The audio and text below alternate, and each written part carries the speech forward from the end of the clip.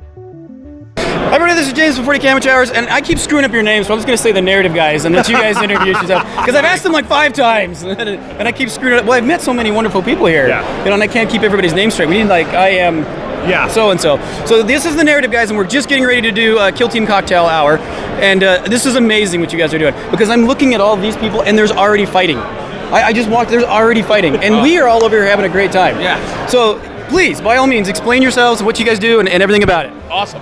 All right, so I'm Glenn, this is Dan. So we started the Narrative Guys a couple years back because we have a love for fun 40K gaming. And I think our real goal here at the LVO this year is to bring fun to big public scale events. And really just a belief that 40K is the type of thing you play with your buddies over beer and dice in your garage, but you can now do it in a very, very big place instead. Yeah, so for us, narrative revolves around getting a really good spotlight for your models. All of us have had that really cool thing happen where our veteran scout sergeant kills the Chaos Sorcerer with one Hail Mary bolter shot from out of nowhere. Those are the best games. Okay, that is what our narrative is all about. That's what narrative gaming is all about. Setting the stage for those events. Yeah. And so how do you guys do that? So the first thing we do is we focus on terrain.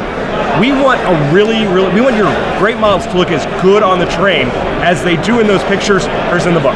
Okay. And that's kind of what we're you guys have succeeded. I have all the video of that, so we'll cut that in right there just a segue. But yeah, it is amazing. Thank you so much. I mean, the terrain is it, and then the other big factor is we look towards players forming teams with what we call faction purity. We're trying to get all the Dark Angels playing with all the Dark Angels. We're trying to get all the Chaos guys playing with the Chaos guys.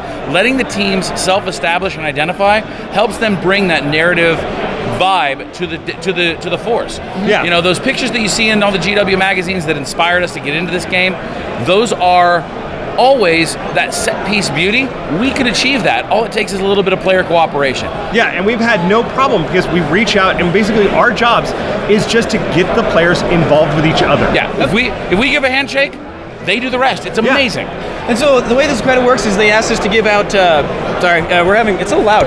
We're having to give out a battle list to you guys beforehand, and I'm pretty sure that you guys went over those and went, this one's kind of like a Death Star unit. Maybe you should, you know, I assume that because I sent the most fluffiest Dark Angel list I could. Keep it fun and friendly. We're looking for a lot of character. If your Warlord has a name, that's much more fun than a Death Star. Oh, absolutely. Yeah. We'd rather see those Death Stars use, or we don't want to see 5 Dantes on a table. Oh, yeah. Right? We want to see we want to see one Dante on the table and let Dante be his cool self.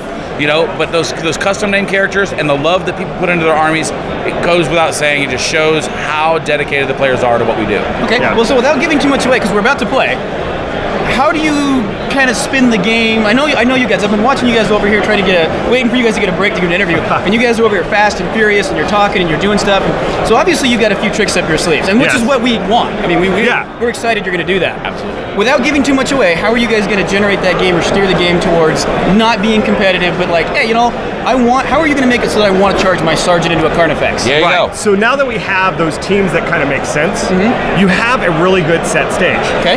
Now it's just our job is to do all those things that that you need us to do to give you that moment.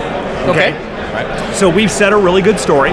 We set at teams against each other. We give you a good stage, and we give you just enough information and setting so that you can organically make those magic happen in the game. Okay.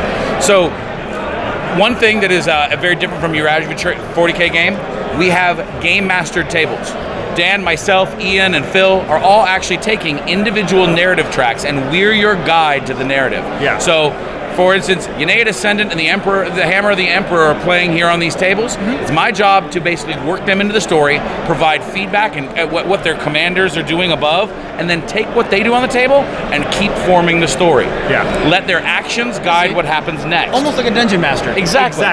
It's a 40K theme that actually dates back to Rogue Trader, but has long kind of fallen out of favor because, well, let's be frank, all of us want to shoot dudes and roll dice. Nobody wants to sit on the sidelines and help that. Yeah, but in a large game, in a multiplayer game, so we have about 3. Our perfect game is a 3-on-3 game on a 8x6 board. Yeah, I noticed they're larger tables, which I'm excited about. And the reason for that is that gives you that room to maneuver. It gives you that space to play, and that place to where lots of little fights. Yeah. Now, as a game master, what I'm trying to do is I'm trying to give you enough mission and prep that gets the whole board used. So we have lots of those little fights. Not the APOC gun line, but more, or there's 2 tac squads over here fighting a Carniflex. There's these guys over here. They're trying to hold the wall against a whole bunch of Gribblies. Those fights become interesting, and it's our job to set up the mission to do those.